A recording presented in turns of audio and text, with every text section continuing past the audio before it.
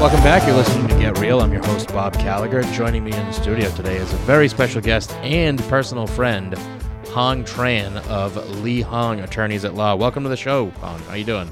Good. Thank you so much for having me on. Well, we appreciate you coming. We've been asking you for quite a while to join us in the studio for a segment, and we finally managed to wrangle you, only with the promise of lunch, but still, you came in, and that's important to us. We appreciate it. I'm afraid of the mic. Yeah, I'm sure. So we asked you on to the show today to kind of talk about the real estate transaction from the attorney's perspective. You know, because a lot of our listeners and a lot of first-time buyers out there listening, they assume you involve an attorney in something, and it must be a big issue or a big deal, and it kind of scares them off a little bit. So we kind of wanted to let you kind of walk us through what a transaction is like and what you do. And I've got a few questions here for you. You know, just a general question. You know, how do you help as an attorney, a real estate attorney? How do you help buyers and sellers through the process? Well, it's a long process, right? Yeah. And from the very beginning, let's take the buyers from the buyer's perspective. Yeah. What we do for them and what happens before it comes to us. Right. So the buyer has to go get a pre-qualification, pre-approval letter to know that they qualify in some form or manner in order to purchase. Then they would hire one of the awesome real estate agents to take them around to see properties that fit their requirements or qualifications. Right. And then from there, they would make an offer. Offer gets accepted. Then the home inspection gets negotiated. After all that is done, it gets to the attorneys. Right.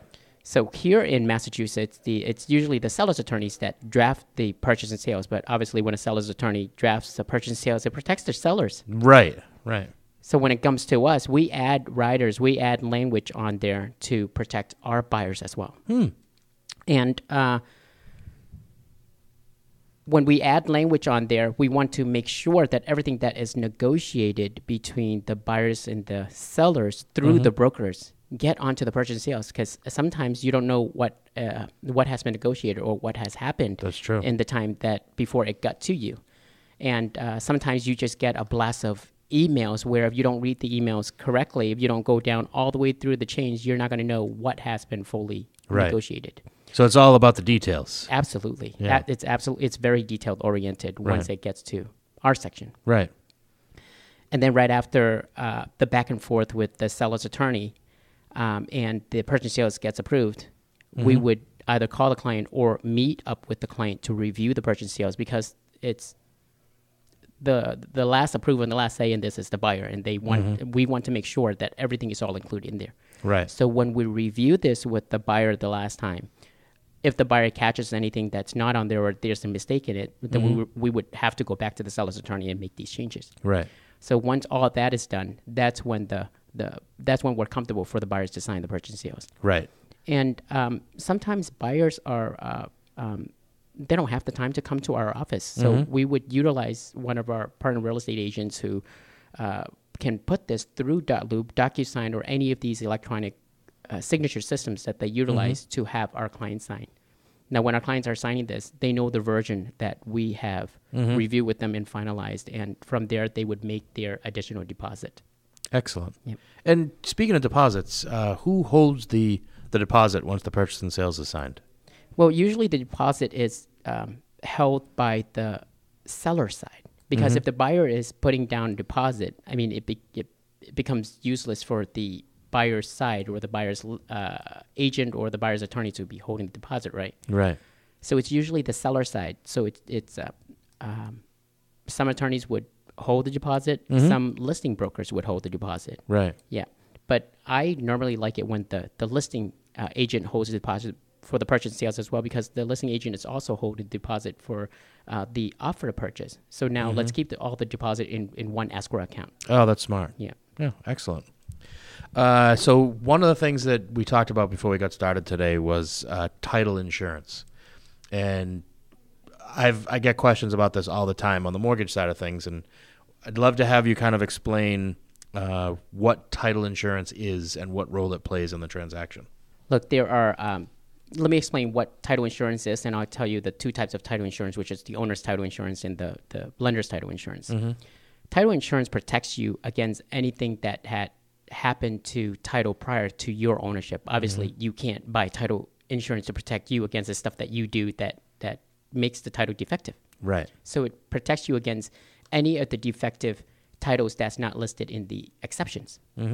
So as a closing attorney, prior to the closing, we search title. We would order a title search, and title search, and it keeps on going backwards. It starts from, let's say, right now it's 2017. It goes to 2019. You search 2018, 17, 16. You keep on going backwards. But you can't indefinitely go backwards. When do you stop? Well, Massachusetts... 1,000 years. Yeah. Well, Massachusetts says 50 years, 50. But the lender goes, hey, I'm loaning a lot of money. What if something happened 62, 75 years ago that's not caught when the land was all together before it was all subdivided? What if something happened to this title? Or what if something happened to title within those 50 years that was not caught on the title search? I, the lender, want to be protected. So that's why the lender makes the buyer buy lender's title insurance. Well, if the lender is doing that, why wouldn't why wouldn't the owner get owner's title insurance to protect the owner? As well. And when you buy owner and title insurance together, there's always that discount for the owner's title insurance. That's why the owner would get a higher protection than the lender would, but for less of an amount. Right. Yeah. Excellent. Excellent. Now, have you ever had to deal with any title issues that come up after the fact, or is it usually relatively clean? It's usually relatively clean if it's a normal purchase. Right. But if you're dealing with a property where there was a short sale prior, or it was an REO, REOs are foreclosed properties, right? There's usually issues in those things. Right. And some of the issues they're usually discharges. Let's say the previous seller owns the property, but they owe mortgage, and they owe real estate taxes, and they owe private lenders, or they owe contractors where they would put in the materials liens on the property. And if some of these things were not discharged prior, and the seller has owner's title insurance, we could have the title company go and do an undertaking, an indemnity undertaking for the current buyer, so that we can close the transaction. That only works if you have owner's title insurance, right? If you don't, then there's no one there to protect you. Right. And having owner's title insurance, the title insurance company, they have the obligation to defend if it's not one of their list of exceptions. So let's say if someone comes up with a title claim, something's wrong with title. If you didn't have that title insurance, the owner would have to hire an attorney to defend that claim. Right. Because you have to defend it, right? Right. Well, or what else about... you lose by default. Right. What about people that are thinking, well, if I have lender's title insurance, why wouldn't that cover me? That's because the lender's title insurance only protects the lender for the value of what the lender loaned them the amount of money for. Right. So let's say if there was that title defect, title issue, and it ends up that the lender or the lender's title insurance company loses out on that. Well, guess what?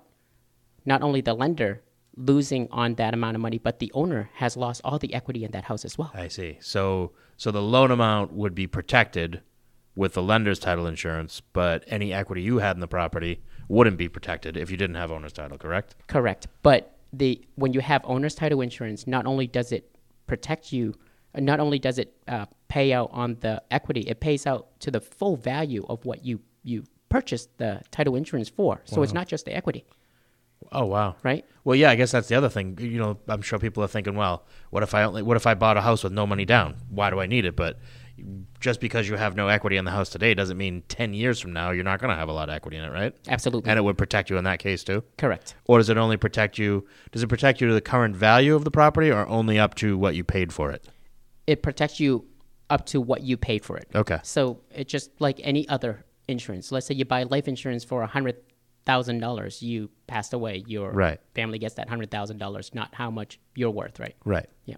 And we're talking about a worst case scenario. We certainly don't want to scare people in the audience. Usually the stuff that you're talking about is not so much that you would lose your house or lose your equity, even though that's a possibility. It's not something that happens frequently.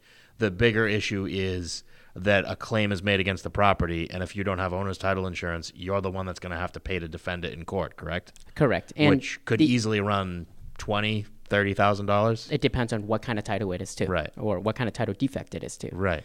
And these things don't come up until the current buyer starts to sell their property, because there's going to be another buyer's attorney or lender's attorney that is going to research the title and find these things and say, hey, it's defective.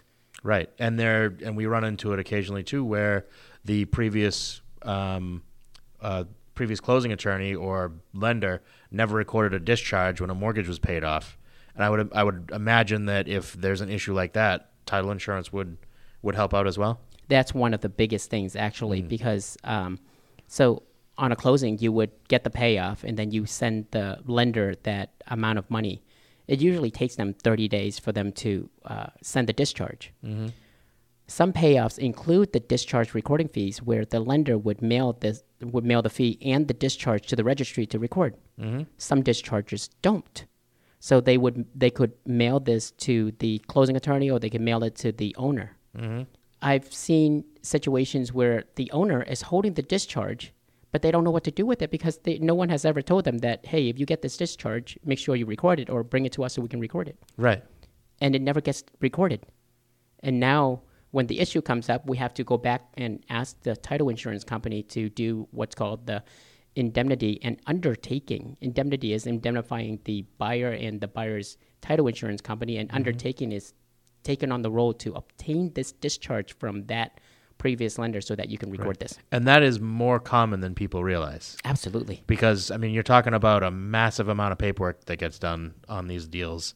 Even though a lot of it is electronic now, whenever you have people involved, mistakes can be made. And these, I mean, you're talking, I can't even take a guess at how many discharges are recorded in the course of a year in just the state of Massachusetts alone. Correct. Some percentage of those are going to get missed. Right. And what people don't realize, they're probably thinking, well, so you go back to the mortgage company, you have proof that you paid it off, shouldn't be that big of a deal.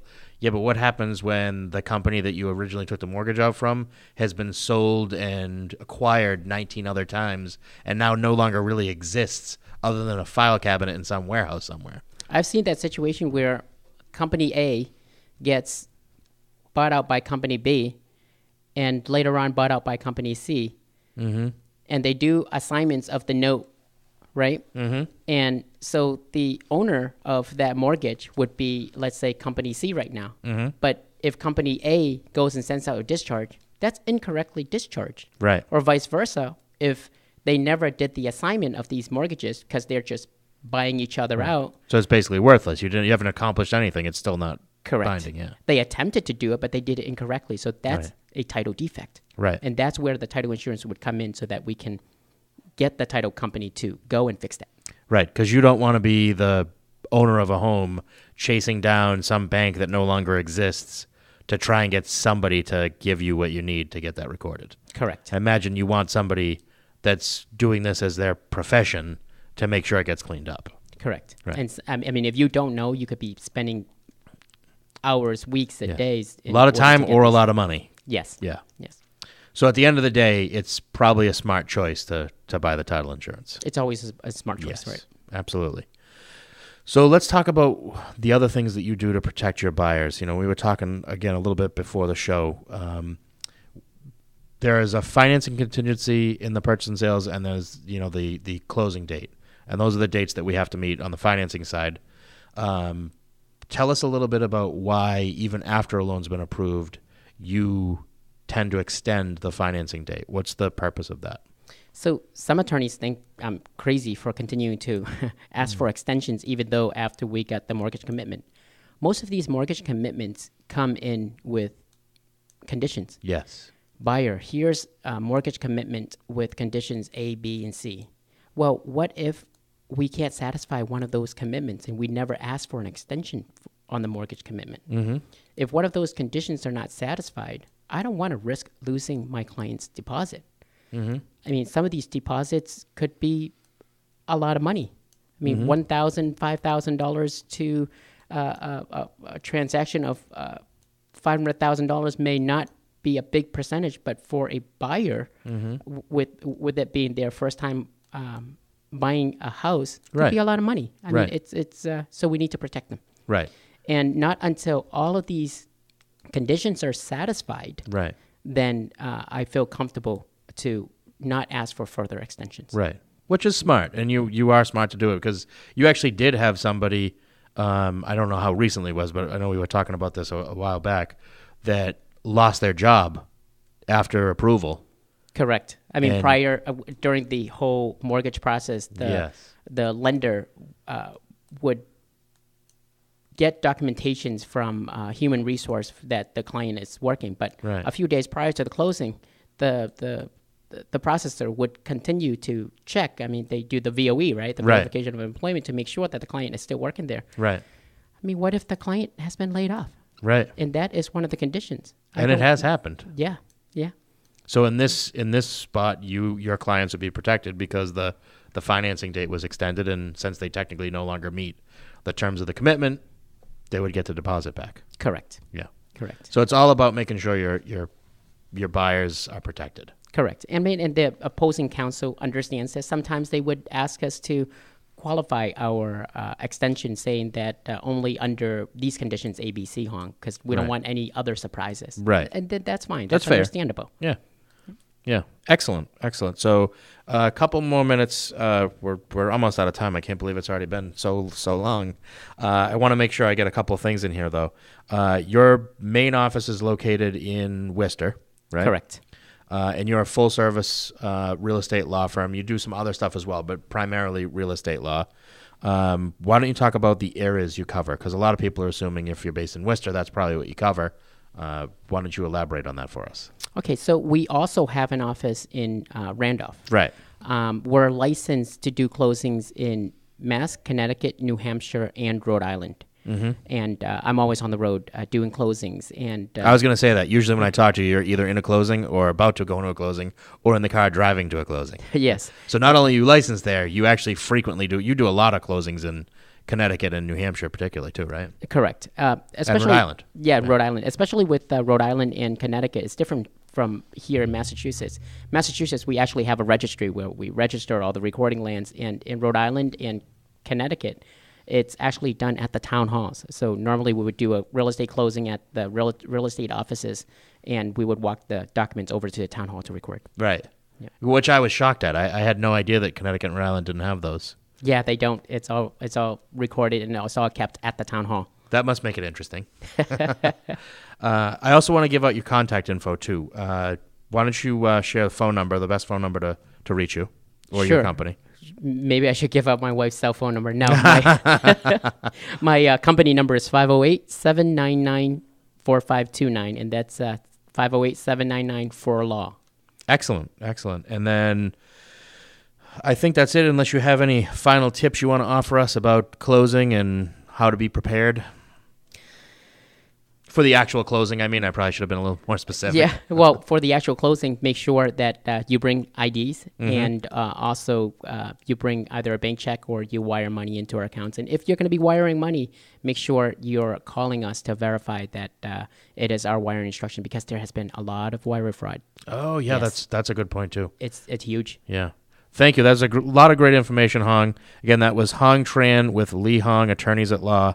We appreciate you coming on the show. Awesome. Thank you so much for having me. You're very welcome. We're going to take a quick break for commercials. We'll be back after this.